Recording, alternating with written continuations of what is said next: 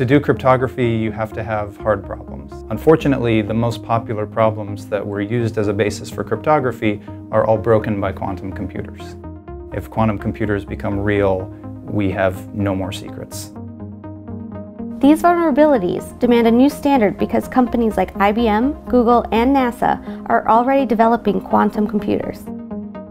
Chris Pikert, computer science engineering professor at the University of Michigan, is constructing a new unbreakable code with lattice cryptography. My group and my collaborators, we were some of the very early pioneers in this area. The standard that we submitted for AutoChem is what's known as a lattice-based crypto system. The security of it comes from the apparent difficulty of solving lattice problems. Traditionally, cryptography has relied on algebraic problems. Pikert's work, however, lies in the geometric realm. So a lattice is this geometric grid of points that kind of goes out to infinity in all directions, and we use them in very high dimensions, so hundreds or even 1,000 or more dimensions. And the core difficult problem that we rely on is I present to you a lattice and your goal is to find two lattice points that are relatively close together.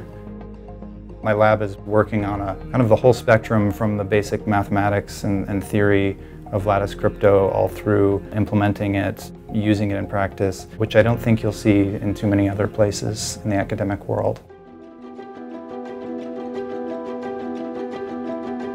Historically, it's taken on the order of about 20 years for new crypto technology to go from mathematical infancy to being widely deployed.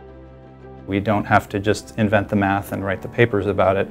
We have to build real software systems, we have to get it implemented in hardware, we have to work out all the exact parameters, how hard they would be to break, even by quantum computers that we haven't built yet. One reason this may affect people's lives is preventing a sort of security apocalypse. We need to have started the process and migrated toward cryptography that can prevent that apocalypse now.